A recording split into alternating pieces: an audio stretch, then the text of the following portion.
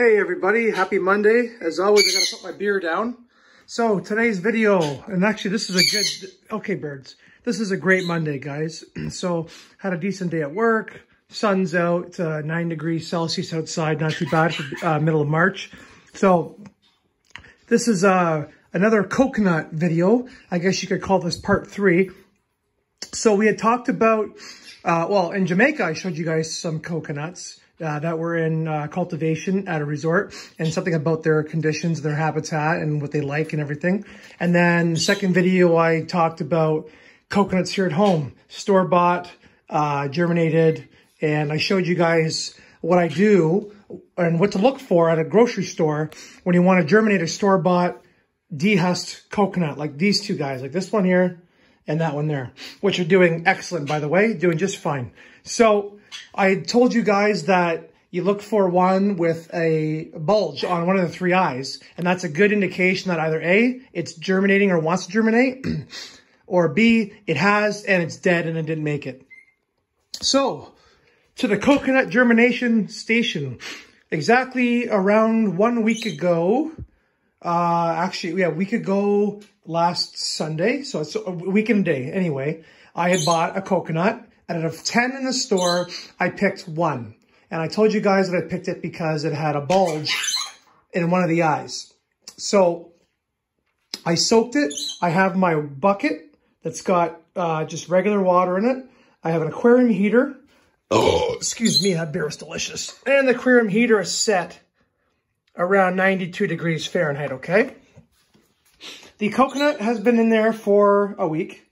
So the one thing I did do was I did de-lid the top of the bulge. What happens is that part kind of dries out and you can just pop it off, and it exposes another like lid to the embryo below. So anyway, coconut video number 3.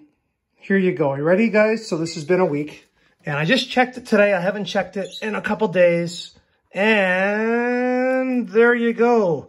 So as you can see from this angle, see the lid sticking up? Watch this. See the lid? Right there. It's popped the lid open, and we have another baby germinated store-bought coconut. So awesome, right? So that's not the end of it. What you got to do now, because you don't want to get the water to rot out the embryo, take a Ziploc baggie like this and put this down for 1 second, if you can hear me.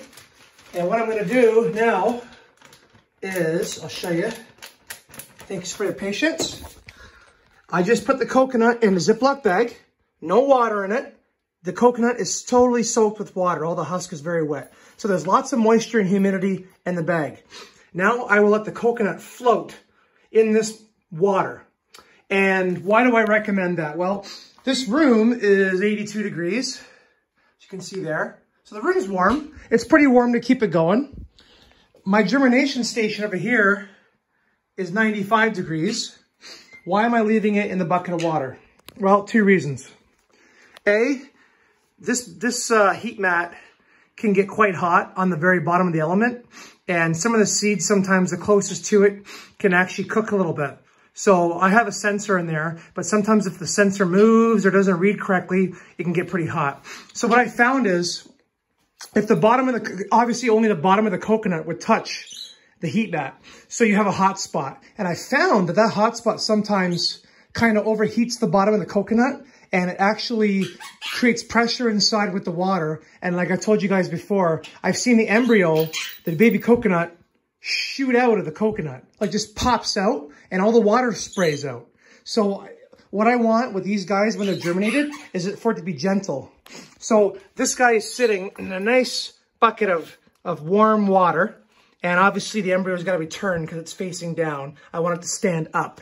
Otherwise the coconut will grow out this way and then up and make a weird angle. You want it to be nice and straight. But anyway, I'll fix that later. So it stays in there, and that helps it to keep growing nice and gentle. The air inside will be nice and humid. Because the coconut is past halfway, it's actually dipped in the water quite a bit. So it has a nice gentle 92 degree heat that helps it to keep growing and mimic its conditions in the wild. So not as hot as the germination station, but better than just being in the room.